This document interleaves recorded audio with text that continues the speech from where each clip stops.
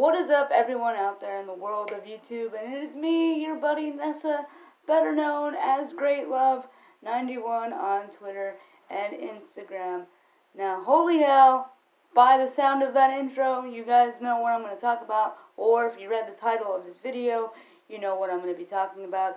It's 2019, and honestly, I haven't heard that song, Cult of Personality, since we did a podcast earlier in the year when CM Punk showed up at some random indie event wearing a mask, and people thought, oh, he's coming back to wrestling, and then after that, kind of nothing happened, and to be honest, I never thought I would play that song again on this show, or not show, but YouTube channel, or my podcast, but here we are, November 13th, 2019, and it is happening, and that is because yesterday on WWE Backstage, CM Punk showed up alongside Samoa Joe, Booker T, Paige, and Renee Young, and he came out. Renee Young said she had a surprise, and Cult of Personality hit, and I think Paige was even like, is this a rib? Like, is this really happening? And he comes out through the doors, and everybody kind of freaks out, and he looks at the camera, and he says, when you think they have all the answers, I changed the culture, and he was like, I'll see you next week, or I'll be back next week, something to that extent, and the wrestling world has blown up because of it. It is all anyone is talking about this morning. In fact, when I got a text from my friend Trevor, so shout out to Trevor Decker, feel free to check him out if you want to look up news with the entertainment industry as far as music, movies, TV, all that stuff, TrevorDecker.com. Shout out to you, because you were the one that texted me and said, oh my god, CM Punk is home.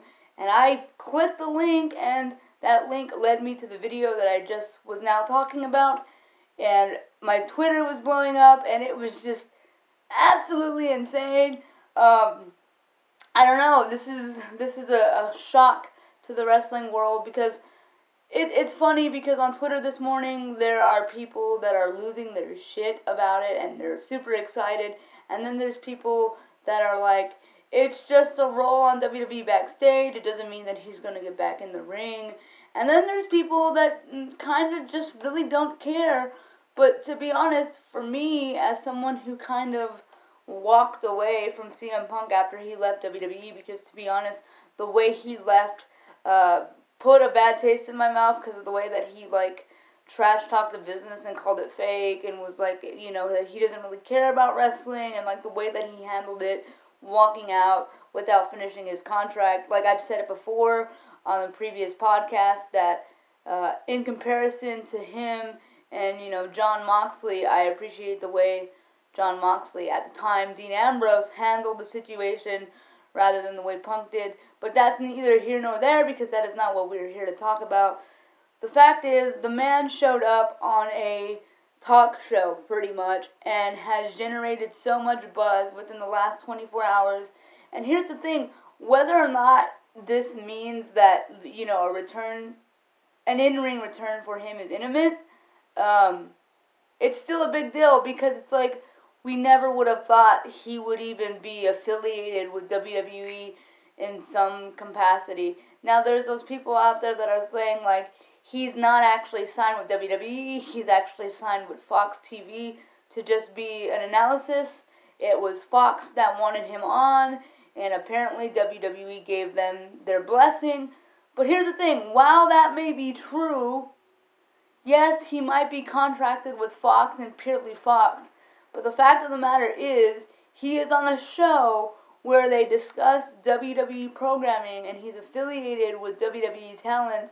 So in a way, to me, this kind of shows that not all bridges have been burned, so to speak, and that he is willing to possibly work with WWE in another capacity at some point. You know, he's been on numerous talk shows where he talked about, like, if he ever came back to WWE, they would have to give him a big bag, meaning cash money.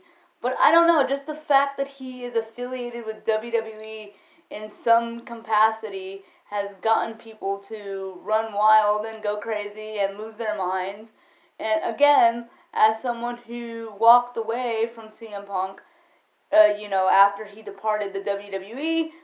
I'm not gonna lie, even I was excited. I saw the video and my heart did this like really weird pitter-pat thing, and I was just like, why is my heart feeling this way? I felt kind of bad and almost guilty because I was like, I shouldn't be excited.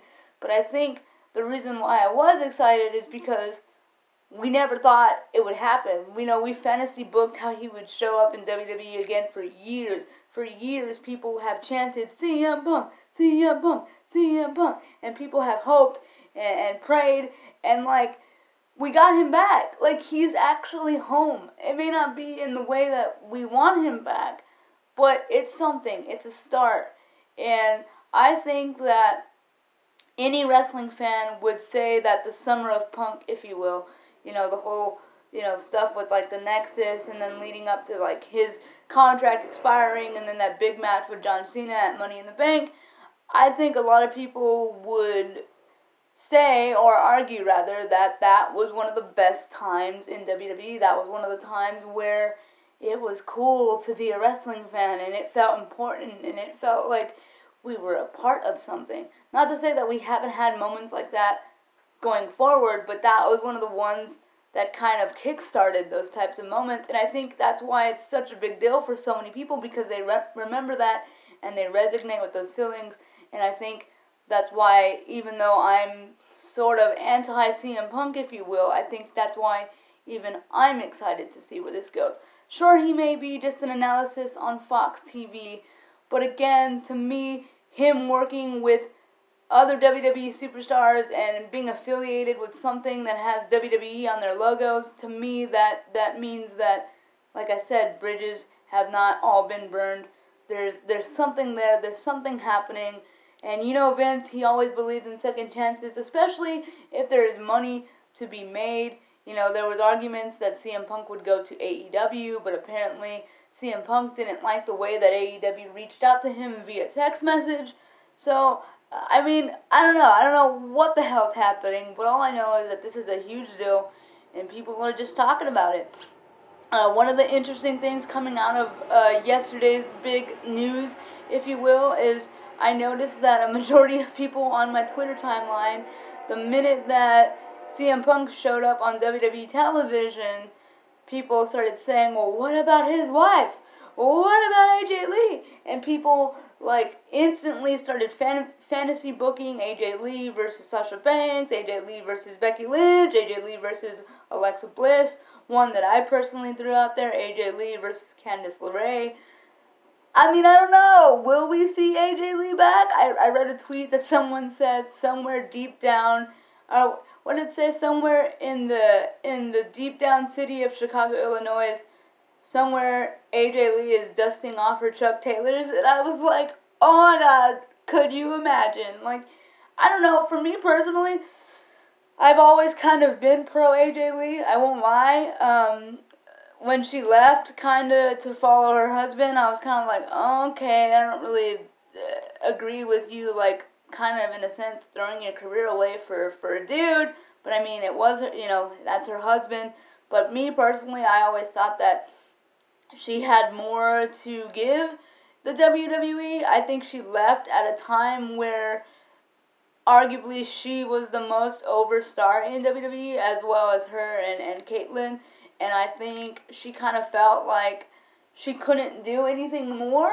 But it's like now women's wrestling is so different, and it's given us such a platform, and I feel like she would be right at home with them. And I think that a lot could come out of it if she decided to come back to the WWE. Because a lot of people said, the only reason why she left is because she's being loyal to her husband. But like I said, regardless of if he's a Fox analysis, he is working with WWE in some capacity. So maybe she might come back. I don't know, but I would be here for it. I definitely would. I would love to see some dream matches that everybody kind of envisioned but never actually got to see. So, I don't know. There's just a lot of stuff to digest this morning. And not only that, but as a wrestling fan and knowing that Survivor Series is going to be in Chicago, Illinois, you can't help but wonder, is the straight edge, superstar gonna show up. I mean, there's still an open spot on NXT's War Games. I don't know. Maybe he shows up. You know, I don't know. We'll see. But all I know is that as a wrestling fan, I'm excited. Whether you love or hate CM Punk, whether you're indifferent like myself, you cannot deny the impact that he had in professional wrestling. And whether you're wondering about what this Fox deal means for him, or you're someone that like kind of just is ignoring all the stuff on the timeline, I know that every single one of us cares in some capacity. And if you don't, I think you're just lying to yourself, to be completely honest. Because I know, like I said, as someone who's not even really a fan of CM Punk, I'm intrigued, I am curious, and I cannot wait to see how this plays out. It might lead to nothing, but it might lead to something huge. Either way, I'm excited. Please let me know what you guys think. Drop down comments below, or feel free to hit me up on my Twitter again at GreatLove91, and let's talk about this. Are you excited? Are you a huge Punk fan? If you are, congrats to you. Your boy is back on WWE television. What is next? What happens now? I cannot wait to see this. And yeah, I hope you guys enjoyed, I hope you guys enjoyed this really quick video, and I hope you guys will enjoy wrestling tonight, because we've got NXT, we've got AEW Dynamite. So whichever one you're watching, if you're watching both, enjoy the hell out of it, because right now it's awesome to be a wrestling fan. There's so many options out there, and it's so fantastic. So you guys enjoy your Wednesday, and until next time, I'll catch you guys later. I have a lot of stuff lined up for Survivor Series weekend, so if you want to keep on the up and up with all of those things, feel free to hit that subscribe button. Also, feel free to subscribe to my podcast, which is the exact same name of this YouTube channel, Squared Circle Addicts. You can find it on Anchor, you can find it on Breaker, you can find it on Spotify, you can find it on Apple, you can find it on Google Podcasts. I have some really cool stuff happening, like I said, for Survivor Series weekend. A few podcasts lined up with a few very special people. Like friends, nobody like famous or anything, but just people that I feel that are going to bring a new like perspective to the show, if you will. So if you're down for that sort of thing, please like and subscribe, all of the things. But until then, take care, stay safe, stay happy, but most importantly, stay addicted to the Squared Circle. Later, guys.